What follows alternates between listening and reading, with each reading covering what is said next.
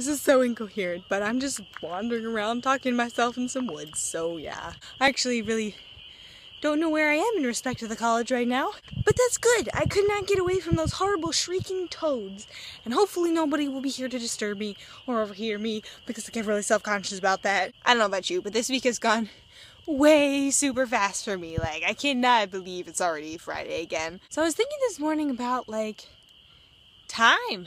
Flying. It's spring again. It's spring in the year 2016, to be exact. Whenever I'm made, like, really aware of the fleetingness of time, I always think of a certain thing.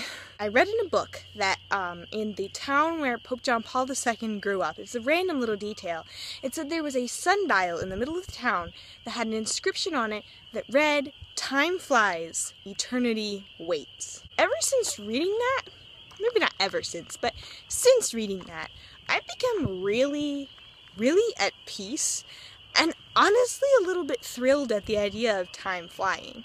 I mean, we've been told forever and ever that, you know, this is an exile, that we're not meant for earth, that we're meant for heaven, and that we have to do everything in order to gain heaven, and that's our goal, and that's what we need to do with our lives. And then we're here in our day-to-day lives, and everything is like at a breakneck pace. Like, it's one thing after another, just rushing and so super busy, and you never feel like you have time to do something.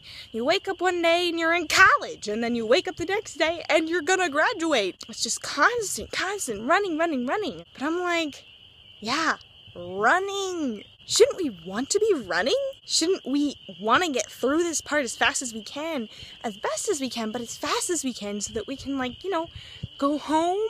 It's always just a bit of a wake-up call for me, I suppose, when I start and realize, you know, a month has passed. It's already April. How did that happen? But instead of being freaked out and like, what the heck am I doing with my life?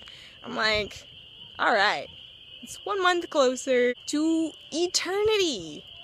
I just really like to imagine myself running as fast as I possibly can toward my eternal destiny. By which I obviously mean Jesus and heaven and everything wonderful that we're looking forward to ever. Like, who wouldn't want to run to that? I mean, if we're running anyway. We're running. We are running and we cannot stop that. We will always constantly be running. I guess the thing to take away from it is make sure which direction you're running. Alright guys, I'll be back again tomorrow. Farewell. Do you hear the shrieking toads? They're everywhere. But now I have to run to get out before they decide to lock the Arb gates. Wait for me!